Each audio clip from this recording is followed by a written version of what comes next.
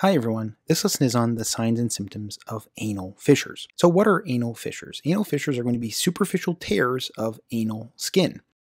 And these tears are going to occur distal to what we call the dentate line. So the dentate line is going to be here in this image. So you might be wondering what distal means. Distal means something that's farther away from the core of the body. You can think of it like that. In this case, it's going to be below the dentate line. So it's going to be farther away from the internal organs. You can think of it like that. It's closer to the anal outlet. And the dentate line is where the endoderm meets the ectoderm. So you don't have to worry about those terms here. You can think of it as the internal gastrointestinal system meeting the external skin or external dermatological environment. So it's going to be where those two tissues meet. That's the dentate line, or otherwise known as the pectinate line. And again, these anal fissures are going to occur below that line. Now, there are multiple risk factors and potential causes for anal fissures. Some of the most important are going to be constipation. So long-term or severe constipation especially. Associated with this, we can see low-fiber diets. Chronic diarrhea can also increase the risk for anal fissures if it's an irritant diarrheal stool that can cause tears in the anal skin. Injury can also be another cause. We can see this occurring from sexually transmitted infections and inflammatory bowel disease, among other causes. Now, anal fissures can occur at any age, but what we will notice is that they're most often going to occur in pediatric populations, so in very young kids, toddlers. If those little toddlers experience too much constipation, they can cause issues and damage, tears to the anal skin, and we can also see it in middle-aged patients.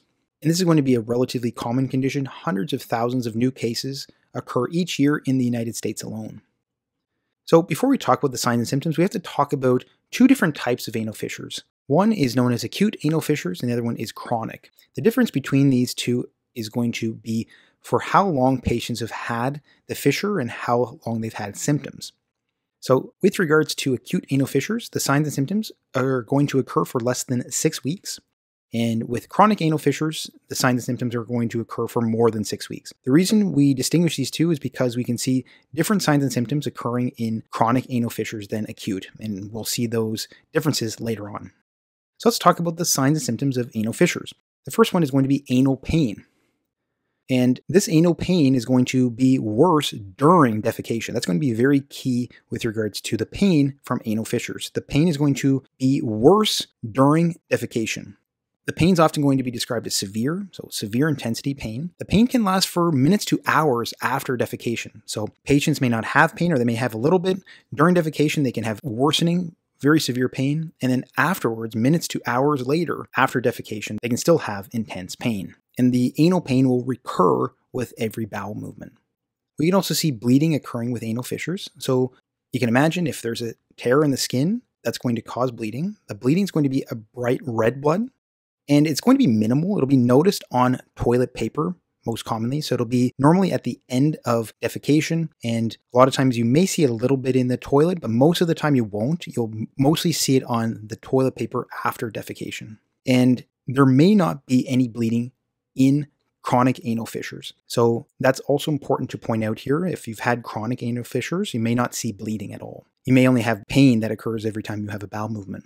Now, another important symptom that occurs with anal fissures, but is not due to anal fissures, is constipation. We talked about this as going to be a very, very important cause of anal fissures, but it's also going to be very common in patients with anal fissures. And the reason that it's common is because due to that very severe anal pain we talked about in the last slide, patients can become afraid to have bowel movements and avoid having bowel movements at all. This can eventually lead to worsening constipation. And when they do have a bowel movement, that can lead to tearing and cause more issues with the anal fissure. So constipation is going to be very, very important. It's going to either be a cause of anal fissures, or it can end up occurring due to the fact that patients are afraid to have a bowel movement because they don't want to experience that severe pain. So constipation is going to be a decreased frequency of bowel movements and or increased consistency of stool. So if we look at the Bristol stool chart, type 4 stool is going to be the normal stool, and type 1, 2, and 3 will be considered constipation.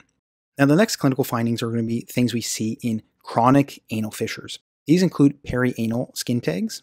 So perianal skin tags in anal fissures are known as sentinel skin tags. They're going to be painless.